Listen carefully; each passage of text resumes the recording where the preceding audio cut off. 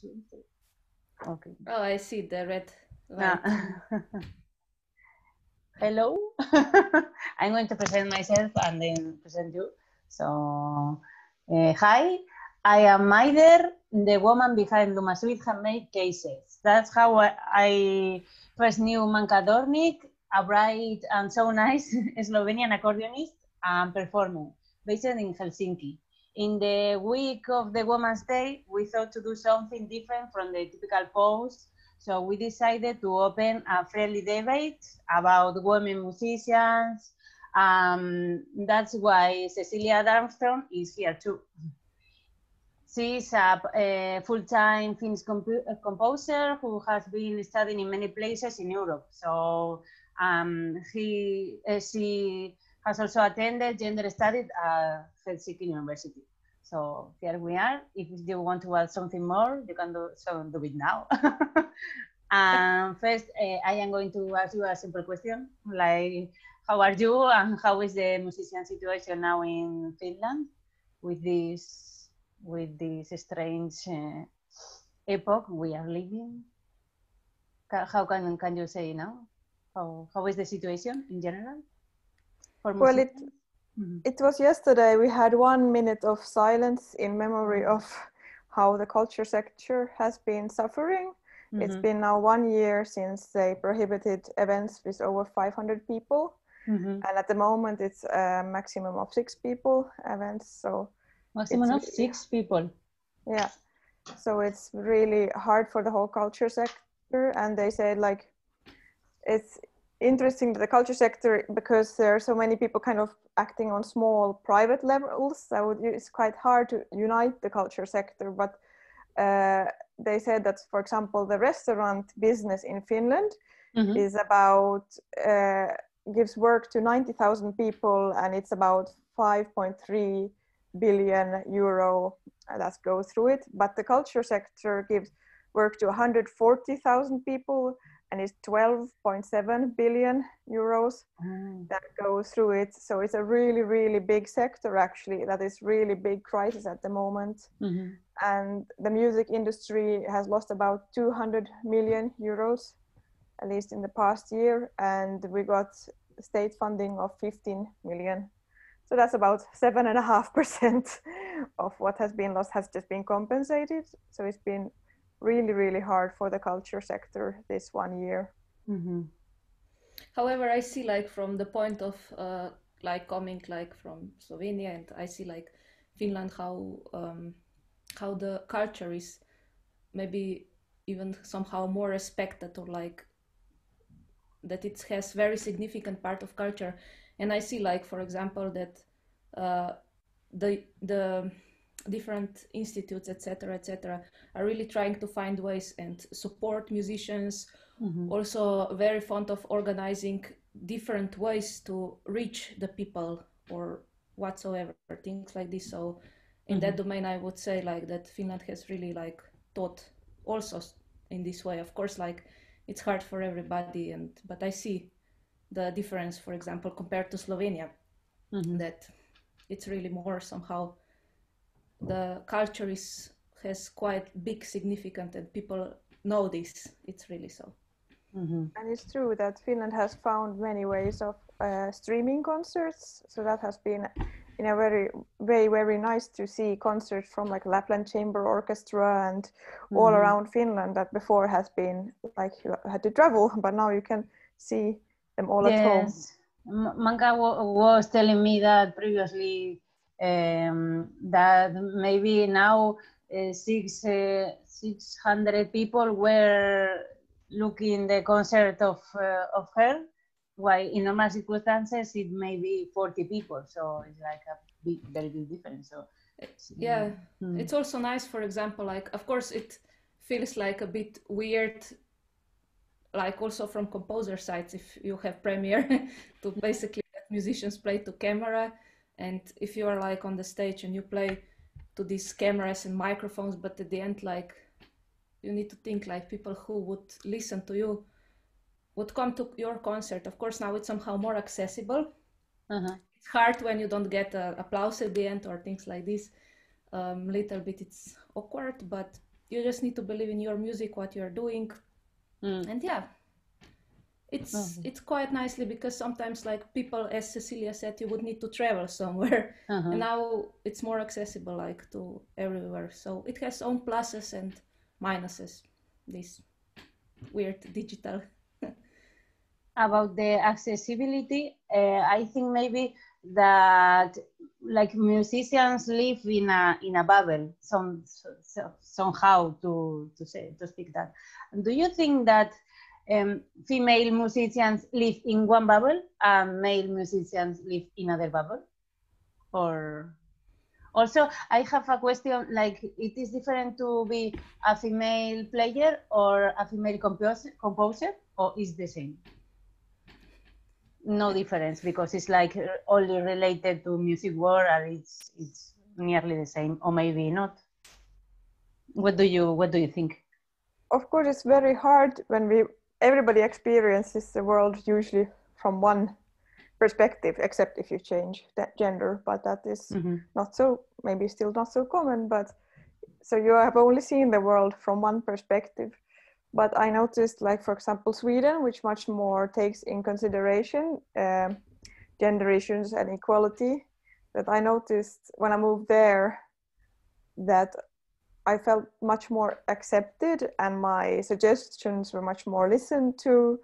And I noticed that it was like very different way of living for me there than in Finland.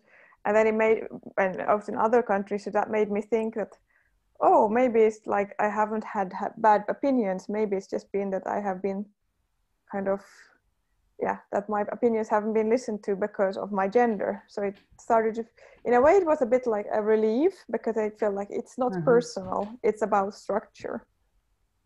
About culture. Oh, and structural sort of sexism, structural, that people, I think it's very much about bias, that we are not conscious about it. And that I don't think that in Finland we have values that we are really trying to strive for gender equality, but I think there's a very much unconscious bias that you sort of, it's much more common to listen to a man's opinion than to a woman's opinion. And when a woman has a strong opinion, she usually has to say like, I think this is my opinion, and if nobody's offended, I would like to do like this. Instead of you have to be more apologetic. Yes, because otherwise you are considered like bossy, no? Like bossy person is like, I am not the witch. I am only a person. Yes. Yeah, and I always thought I am a very bossy person. I thought I'm a very sort of, I thought I was bossy, and then in Sweden I noticed maybe I'm not bossy. Maybe the problem is that I'm a woman who has opinions.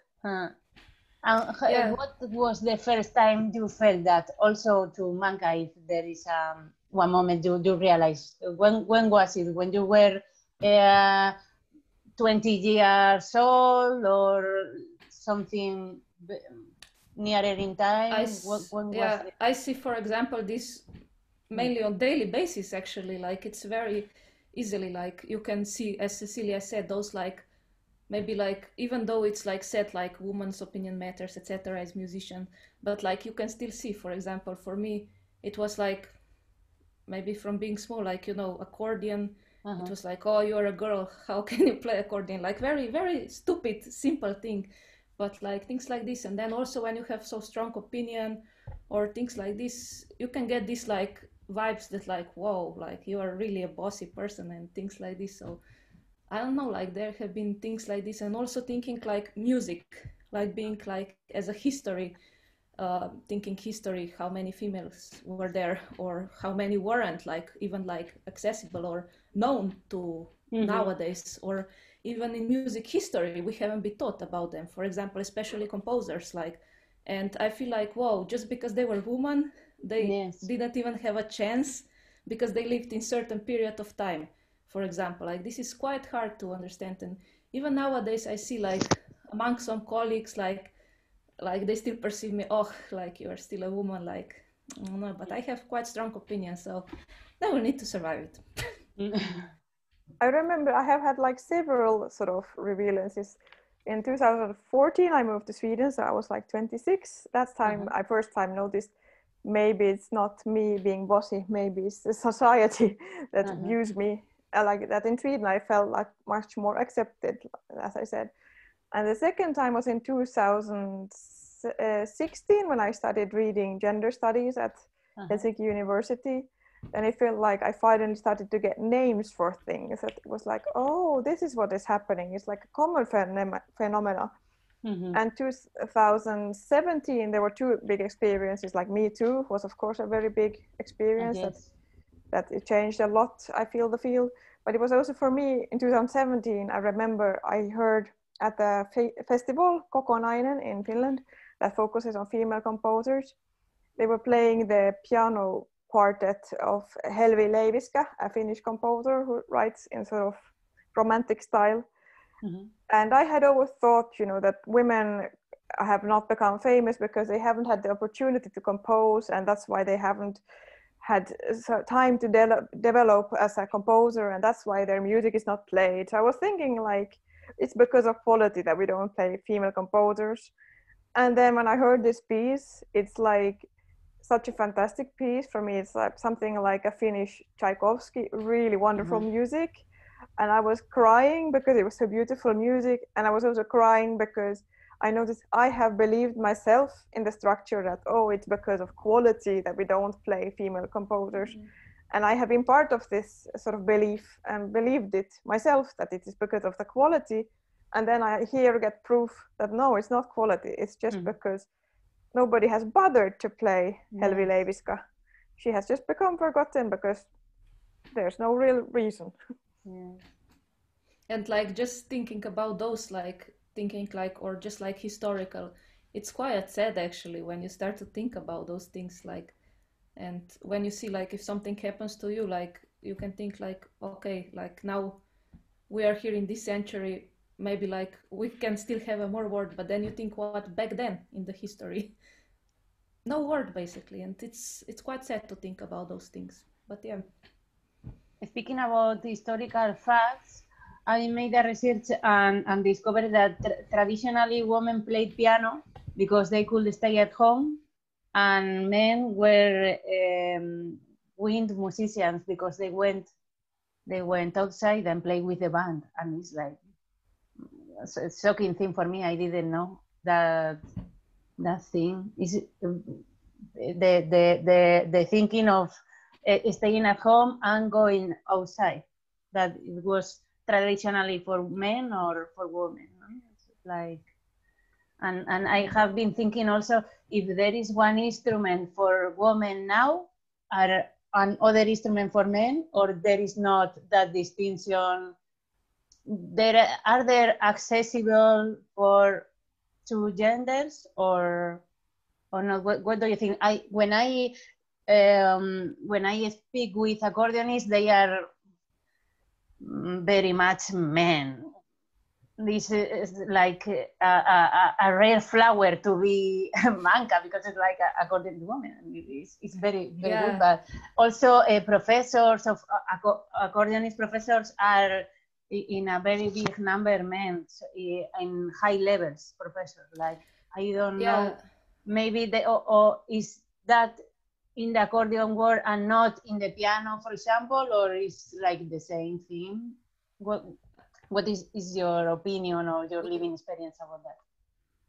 I can say only from my experience. Like, yes, of course. When I was small, we were just maybe two girls who entered like this accordion class, and it was always, except when coming to Finland, before Finland, it was always like mostly men, etc., etc. I don't know, maybe like on the first ball, I would say like what I got when I was small. Oh, but accordion is so heavy instrument. It's like, it's not for a girl. Like this kind of stereotypes, which are super dumb. Even my mom, for example, she said, "Oh, but why did you choose accordion? Like, why not flute?" And I said, "I love it. Like, it's just." And I love it every day. Like, I'm not regretting my choice being 5 years. But maybe those things like, oh, this is like not girly instrument, like it's heavy, 15 kilos, things like this, like are kind of like somehow very stupidly like narrowing. So maybe it started from there, like thinking like what are now teachers on maybe like high levels, Yes, professorships, as you said. yes. Maybe because of the history also, because also our instrument, it's not that old actually in the end, like what we have nowadays.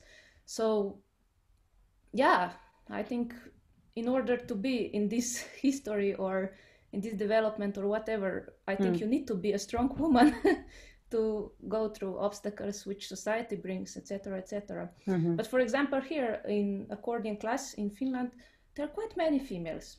I must really admit, which is very nice to see, and hopefully also after Isn't some it years. about half and half, Mancha? I think it's a bit more females right now, not half, but I would say three-fourths of females. Three-fourths. Also like in high-level education or like starting playing? I'm speaking about high-level education. Okay. Then starting playing, it's maybe half. Yes. Like this. But I have seen that because in the early ages it is the same always. But I see, for example, like festivals or like ensembles, like professional ensembles.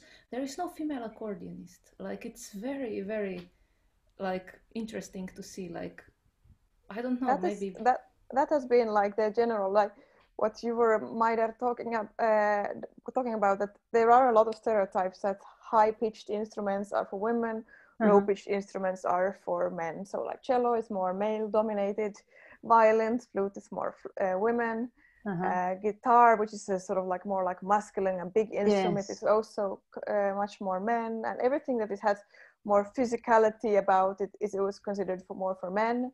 But also everything that has more with a sort of leader position, so conducting and also composition, because in a way as a composer you have to have such a strong idea that you believe that like a whole orchestra of 100 people will do your idea. So there's also in a way a sort of aspect of leadership.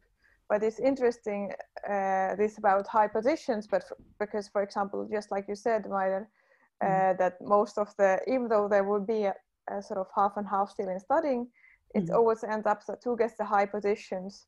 So that's what we are not. I think nowadays we are trying to question that.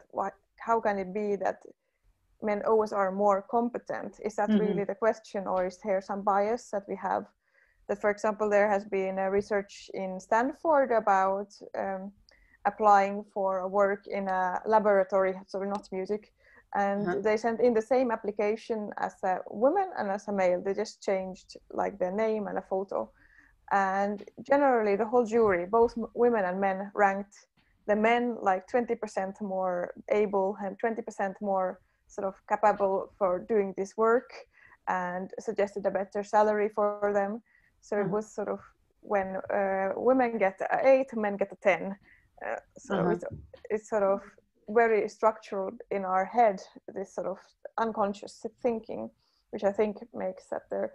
So it's interesting also when you look at, for example, the orchestra programs, that I think it was like about between 60 and 80% of the soloists are male, and 96% of the conductors are male, and 96% of the composers are male.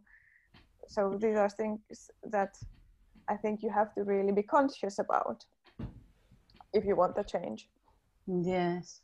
I have read now that in all the world, the registered music composers, women are only the 20% in all the world, 20%. That's so scary, it's like actually. very little. And yeah, also not only classical music, it's like all composers, like for music, soundtracks, everything. But I think, that's already going in a way to a better direction. What I think is strange that we have, like you said, 20% women already existing, but then we still just play 4% composers that are performed are women. So it's like, what happens? Why can't we at least have then like that we perform 20% of music by females? That would already be like 5 times more than what we have at the moment. So that would be already a big change. It's true. I was also thinking because I follow a lot of violinists in the media, and because that is true that they say that there are a lot of women violinists, and maybe I see that there is also like hypersexualization, or I don't know the name in English, but like you have to be pretty and smiling all the time and like so good, and that I don't know.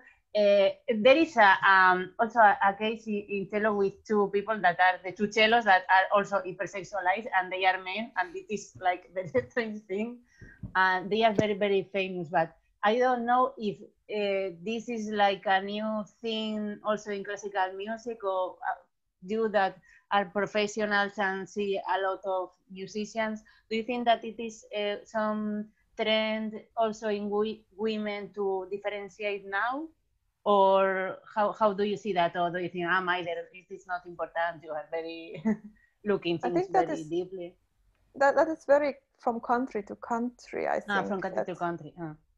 I think that in Nordic countries maybe it's not quite so much this.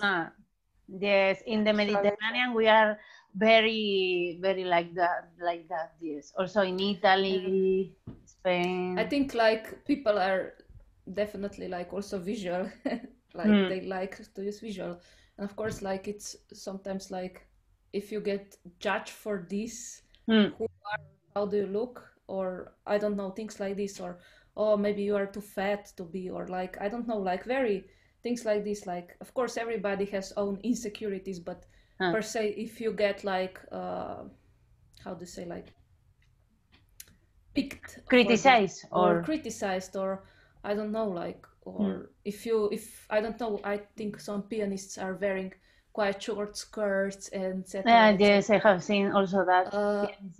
I mean, for me personally, it's just like, okay, that's who they are. Like, I don't have anything against it, but if that's who they are, then it's fine. But I do agree. I agree with Maida that I feel that there is kind of a pressure on women that you have to look good. Maybe not hypersexual, but you have to be pretty. You have to sort of have at least like a pretty dress and clothes and hair and makeup. Yeah, that's of course for sure, like makeup, hair, dress. I mean, it has been since quite long years maybe, but yeah, at the end, like for me personally, it's like, okay, if that's who they want to be, that's just who they want to be. But like, of course, it's there those like kind of standards already, like how female should be, like female should have makeup. Yes, I like agree, this. and that's linked to what was saying Cecilia, that what is the structural and what do you want, no? The difference, the slightly difference. What is people doing right now to be different and to be heard and to be considered professionals, and what is what I want, no? And I am seeing this tendency now, but I don't know. Maybe it is not something only for women. I understand that it's like one thing that it is one thing for two, for people in general, maybe. I at least heard from one pianist who is like a soloist, and this woman said that when she was pregnant the first time, like around 5, 6, 7 years ago, it was like an issue that her agent said, don't let conductors see that you're pregnant, that this is really bad for your career. And it was like, at that time at least, for sort of a high level soloist pianist professional, like considered like, oh, so you chose like a family, so you don't take this profession seriously. So it was sort of questioned, while no man who gets children is questioned, like, oh, so you don't take your profession seriously. At least I haven't heard of that. So it's like for women sort of much more expected that it's either or, and in a way you can like never win. Like if you choose family, it's like, oh, you don't really invest in your career, and if you choose career, like, oh, you're such a harsh person who doesn't want a family.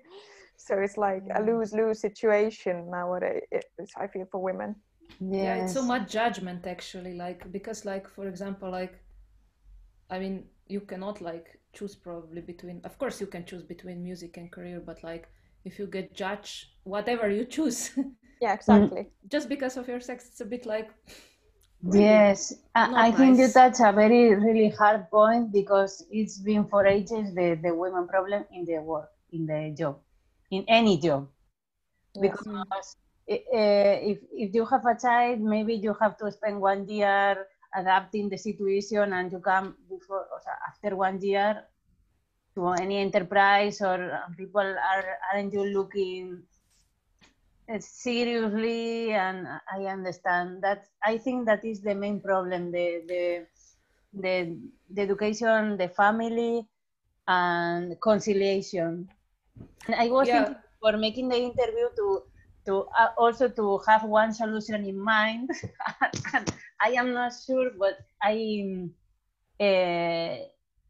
propose, maybe, I don't know, but to have share things between a couple, for example, and not vacation of 1 month, but like a short time vacation or something that you can come easily, not having to wait for 1 year, maybe.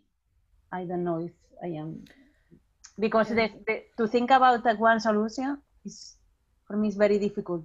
Also for the culture that you were seeing, that Mediterranean people thinks one thing, the one person in Finland is living differently, a German family is different also, but I don't know. But that's Also, the problem. One suggestion has also been that also dads have to stay at home, so that this sort of parental leave becomes like obligatory for both parents. So that would make sort of it not such a minus for women to stay home with children, because men would also stay home with children. Yes. And plus it would be really good for children in general to have a close bond to both parents. Yeah, I have noticed, like, for example, like, I mean, it was always a bit like, I see also in whatever other actually profession, in music, of course, it's even more obvious, like orchestras, like usually like the employees like think, oh, females, it comes more problems. Just because, I mean, at some point, of course, like when you will go towards 40, maybe towards 40, like 30, 40, yes, it might come a time where you might have to, like, or might have to, or have a wish to have a child, and there is nothing you can do. And like, but if you are employed or not taken just because of this, it's like, it's really not fine. And really not equal. Yes. Yeah. I think more, it is not human, because women don't have child, there is no more humanity. in 100 years. So very well said. We have to think the human perspective. I think that is the human perspective. I have a last question that it came to my mind yesterday. Like, if you are a very famous musician or composer, it is the same to be a woman or a man, isn't it? Or not? If you are a very super famous, like, I don't know. I think you're always much more judged as a woman. Yes. Also a super famous, like whatever you do will be much more sort of looked upon very exactly, like, and criticized. And yeah, I think you're much easier sort of become criticized. Because you are like an easy target, do you think? Yeah. And I think it's like not conscious, but I think, I don't know why, from women it's always expected that they should be perfect the whole time, and everything that they do that isn't perfect is criticized, while men are like, oh, but they're human. So women are not expected to be human. It's true.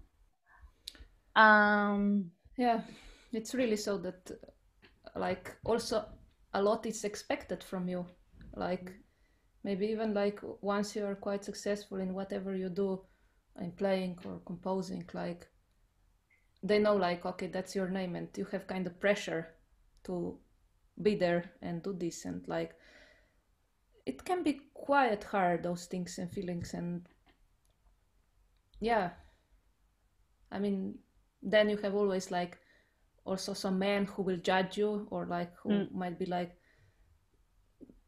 another women hard. Also. Also another women. It shouldn't be so. It really shouldn't be so, but like people have different characters, personalities, and there is nothing you can do but just accept. And absolutely, like Maider said, like of course we women also have these biases and are also part of this, that we have to change our set of thinking about other women. And yeah, it's really a big part that everybody in this society, like I said, this Stanford, this example that I had about, so also the women judges judge women 20% less capable than the men. So it's really, all of us have to change our way of thinking for this society to change. And to finish, what do you think that could be the first step towards a good direction for musicians, composers, the industry of music in general? What will be the first, like the first baby step, or that could be done to like not a solution, but something that, I don't know, like a solution. I feel it doesn't, like, I mean, of course, like, firstly, everybody must be aware of this.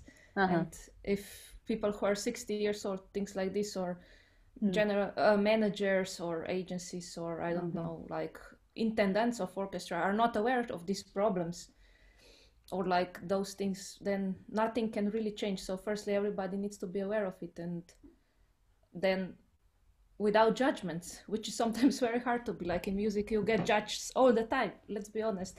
But to not have judge, and really not to be like, okay, just because she's a woman, she's an accordionist, she's a composer, like just because of this, it's not simple reason enough. So I think it starts from all the people. So educating older people, do you think, or making like programs, teaching programs, or? I think personally that you have to sort of even put in some sort of quota, maybe not 50-50 at the moment, but I think it's important to include, like, for example, 10% or 20% female composers. Try in the soloist department, make it 50-50, because there is for sure availability. Also in conductor, try to make it at least as much female conductors as there's available. Also give them the work.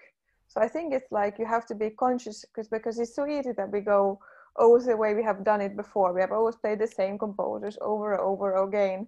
And for making a change, we have to make that change. Really have to think, what can we play instead of these same composers over and over again? Yes, I agree, and that is also funny. Like it's a easy way to start, no? Like funny thing, different, experimenting, no? I think it's okay, and also music can be a very interesting way to change the society, no? I think starting with music, with arts, and also something that you can enjoy. It's funny. I think it's, I mean, like, it's so expressing, like thinking arts are generally expressing something, like feelings, whatever, like society, reflection, or like thinking, like compositions can be based on this. So I think like also to be aware of those, what's happening, and if it can be set somehow through the arts, and maybe people will try to more and more understand. I really don't know any other. And I believe also, like, because art is supposed to be kind of beyond sort of profit and everything else. So art is very important. I think that it's something that makes us human, like there's some part of culture. So for art, it's very important to show also the way in things like equality between, not only between men and women, but also between different peoples and also other things. So generally equality. And it's something that remains for future generations. So always remains. So it's, I think it can be something, yes. So thank you very much for the meeting. We have 2 minutes left, so if you have something to like, thank you very much for joining this half an hour, and I am very grateful. And this is also a good thing that these strange times has helped us to do, like connecting people very far, but very, very near also. Thank you, Maider, for having us. Thank you very much for coming, Cecilia, and joining, and also for hosting, Maider. Yes. A very big hug. Ciao, ciao. Okay.